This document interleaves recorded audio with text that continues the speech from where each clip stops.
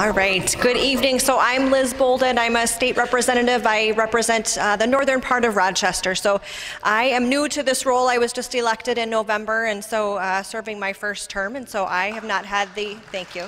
I've not had the honor to be at this event before, so it really is my honor to be here. I'm so grateful for the invitation and to be able to be here to celebrate with you all, which really is a celebration. So to graduates, congratulations.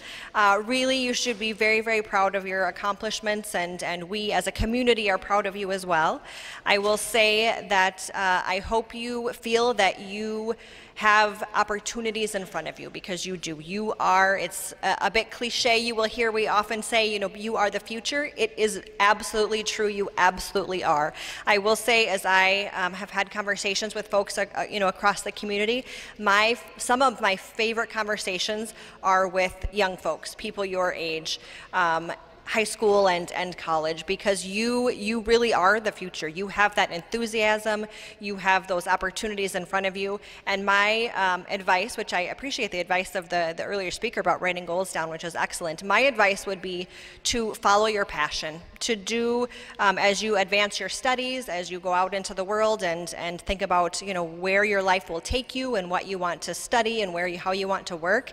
Think about what matters to you, what is important to you, and where your passion lies, and follow that. And know that you can do whatever you want to do. You have opportunities in front of you, and don't let anyone tell you that you can't. That whatever path you want to take, you absolutely, with hard work and opportunity, and certainly the support of your community, you absolutely can do whatever you choose to do in this world. And we are here to support you, and I look forward to seeing what all of you will do in the future. So again, congratulations. And we are very, very proud of you. So thank you for including me.